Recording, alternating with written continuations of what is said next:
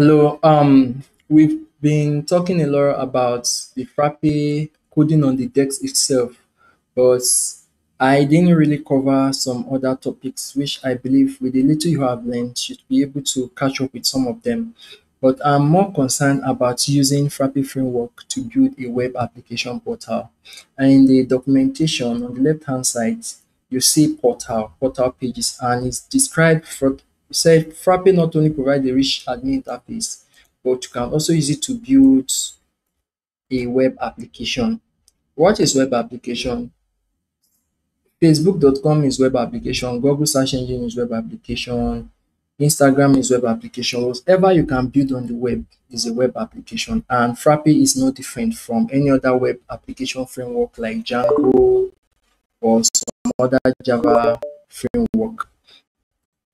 That when you open your Frappe itself, visit website. First, you meet this kind of a landing page with few description of few information called the index. Right. You can replace this entire content, and every user on the system also has a website. On your URL, if you use ./me, you find this. This is kind of an inbuilt page for a website user. But I'm not concerned about that. I'm more concerned about having a full-blown website on Frappe. Something like something like discourse.erpnext.com is a web app built using Frappe framework. It's kind of a forum built using Frappe framework, and you can also build yours. From the documentation, we have been shown a kind of template for working or creating a web application. So, how do you add web pages to your app? Every Frappe app, including Frappe, comes with a www folder, which gonna zoom this a little, which directly maps to web URL. Here is what URL looks like in your application.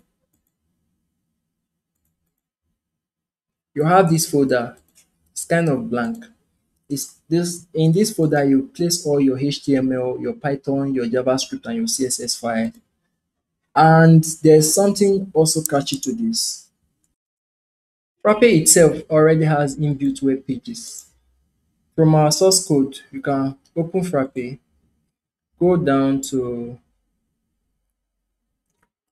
the Frappe app source code, see the www folder, and you can find various files. The default 404 that shows up when you enter a wrong URL. To test this, enter a wrong URL. The page missing or moved. The page you are looking for is missing. This handler is in this 404.html and 404.py. It's a page missing or moved. The page you are looking for is missing, and the handler that takes care of that is 404.py. Then the about page as well kind of pulls off information from the company. Everything you see in this www folder is what handles the web app interface, including your login. You can see the login page, the login file, and every other thing. But one interesting thing is that you can replace all of this content. How about the ERPNext web content? Expand the ERPNext, go down to the www, and you can find the content, the website content. You have this all products on your sites. If you type something like this slash all products, you will see the items you have, although I have not added items to my system. I think I must have, I don't know, when it loads. You find a page like this with your products listed in them.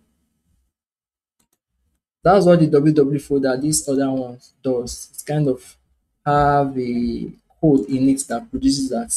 Then the book appointment, the learning management system as well.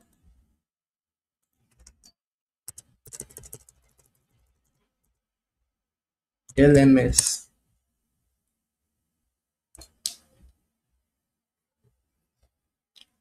And if there's any content on the learning management system, you should have it. We can explore further, but I just want to show you this as introduction to how the www website work, and to show you that we can replace any content. The www folder works with two basic folder. In this folder, the www, you can have your Python, that is the back-end processor for your website, your HTML to display, your CSS and JavaScript for the front-end functionality. You also have this folder called templates, where you can store some kind of templates. You will could be HTML templates that you import into your www folder. And one more thing, the public folder should hold your JavaScript and CSS files that you wish to compile in the system.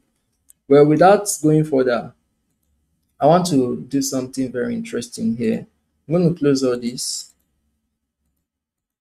open my app.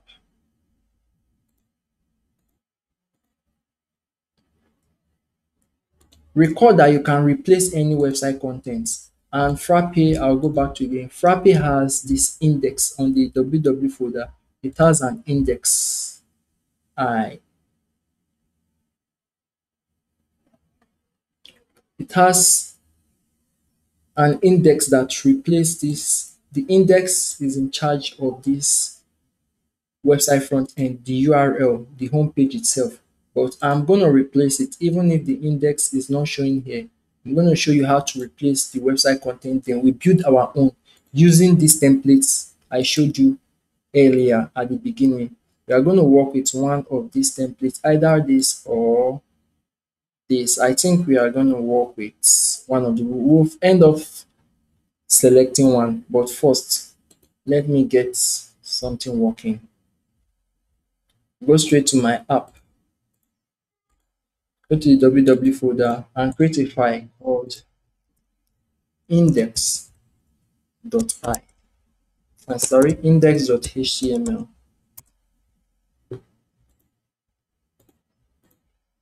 Then come straight to your web page and reload, and you're going to see something very funny.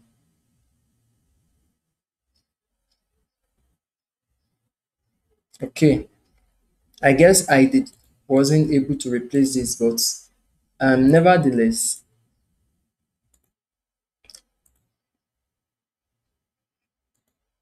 let me call this index itself. The index itself is inherited from a different page itself. But let me kind of log this out and do something very funny. I'm logged out now.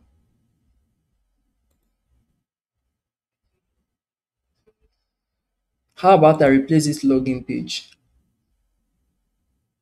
this entire login?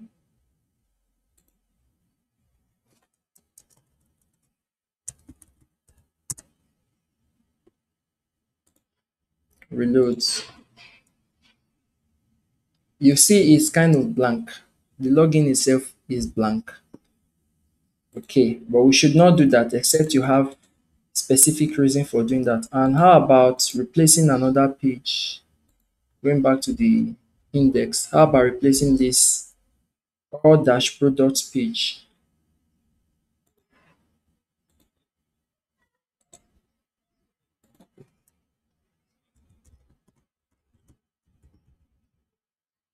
One thing you should notice that we have an extension .html, but while using the URL, you do not use the .html.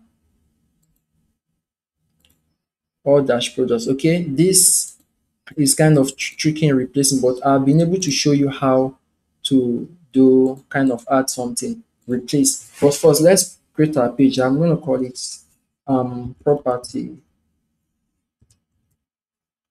and we can see the result from the property slash.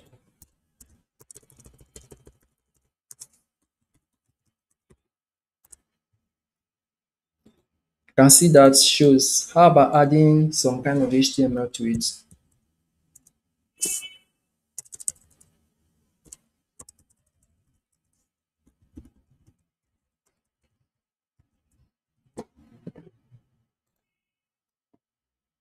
Reload.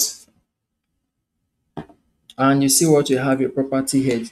But one thing you observe is that this header and this still follow us through. What I want to do at the end of the day is to replace, first thing I will do is kind of have a sub URL that takes care of the website with our own templates. This showing entirely, so we show exactly how this template is showing rather than inheriting what we have at the top here and at the bottom. And at the end of the day, I'll try to make it such that our main website will be on the landing page rather than having this entire something there. That is it. But further, to give further description, we will import a Bootstrap template into our Frappe portal or our website or our web app. We are going to import. You can manually write your own Bootstrap template, but I'm going to import or show you how to import an external Bootstrap template into Frappe portal, and we'll carry on from there. Thanks for watching, and I hope you do enjoy it.